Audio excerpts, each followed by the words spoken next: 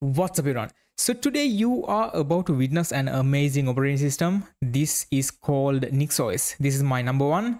Number two is Arch Linux, and number three, all the other operating systems I don't really care about. So let me just introduce you to NixOS. Alright, so this is the official website of NixOS, and if you scroll down a little bit, you will find these terms: reproducible, declarative, and reliable. Let's take one by one and let's try to understand what these are. Right now I'm at etc NixOS directory, and here I can do ls. We have a bunch of files, but don't get overwhelmed. All you need to worry about here is configuration.nix and hardware configuration.nix. Even this one right here, you don't have to create or edit. This will be automatically generated at the installation process. So let's jump to configuration.nix file. I'll jump to the top and let's scroll down. So this is how you would install a bootloader. You don't have to install it. You don't have to configure it manually. And let's go down. To set the host name, you don't have to edit a file. That will be done automatically at the installation process. You just put this configuration and it will be automatically done. To enable a network manager, you don't have to install the package and start the service. That will be done automatically once you have this configuration right here. To set this time zone, you don't have to link a time zone file to etc local time. That will be done automatically. I think you get the idea. I'll just stop by showing the user configuration. Here I have created a new user and I have assigned a new shell as the default shell for that particular user. This is my primary group of the user, and we have secondary groups for that particular user. And these are the user applications that this user has access to. I think you get the idea. We pretty much define everything in the configuration, and NixOS or Nix Package Manager will do the rest. Right now, let's talk about reproducibility. I'll take an example.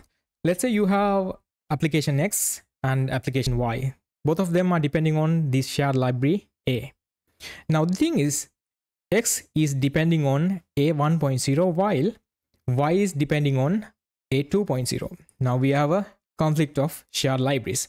Now what is the approach of NixOS, or rather Nix Package Manager, to resolve that issue? Well, let me show you that. I'll just ls here and grep Firefox. As you can see, in front of each and every package we have a hash. So based on the input and outputs, we have a completely new hash in front of the package. So let's say we have X and Y packages, and they will be isolated from each other with a hash. So we have A 1.0 in a separate package from A 2.0. So because of that, there will be no conflict. X will be using A 1.0 while Y will be using A 2.0. So each and every package is isolated. Everything is reproducible. Meaning if something is breaking on my machine, it will break on your machine. If something is working on my machine, it will be working on your machine. So that's great. Alright, now let's talk about reliability. I'll take an example. Let's say we are upgrading Ubuntu system and suddenly there is a power cut. So what basically apt does is it's getting rid of old stuff and putting in new stuff. We are mutating the existing system. Now in case something happened to a critical file or a service, then you might not be able to log into your system anymore. In NixOS, we don't really mutate stuff. We only create new stuff. So if you have a new version, we are going to create a new version of it with a new hash. We always have the previous build or builds in our back pocket. So if something catastrophic happened, we can boot into a previous build right from the boot menu. And moreover, since we have a declarative configuration, we can version control that. That's what I have done here. So all my NixOS configurations are pushed to the GitHub. Now, in case something happened, I can always revert the commit and rebuild my system. So that option is always there.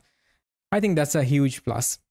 In the next video, I'll be installing NixOS in a virtual machine, and we are going to do it the hard way because we are nerds and sometimes it's fun to do things the hard way. So until then, thanks for watching. Have a nice day.